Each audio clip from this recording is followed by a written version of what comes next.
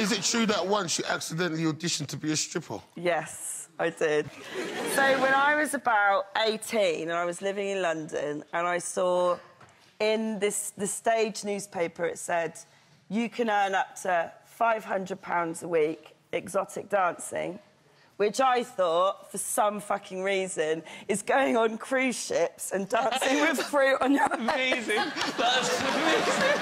Turned up at this place called Sophisticats, and there was about 20 topless strippers in thongs with their arms folded, like, come on then, do it.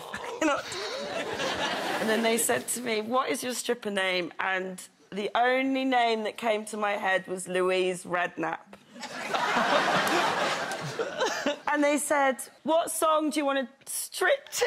And I said, Ghetto Romance by Damn. Oh! And I was stood, yeah, and I was on this pole, and they played the music, and it had just gone too far at this point. And I didn't know how to do anything, so I just took my top of my dress down, got my tits out, and started snogging the pole. No! I did, and that is a true story. Oh, it's terrifying. Hey, easy. You know something make you feel better? All right, boom now, yeah? One time, yeah, this is where we're going a good, like, 10 years back, yeah? There was this thing up, some American porn stars came over, yeah? So my boy Beast was like, raw, fam, we could get paid like 5 bills just to whack these 2 buff American porn stars, fam. Come, let's do this. You get me?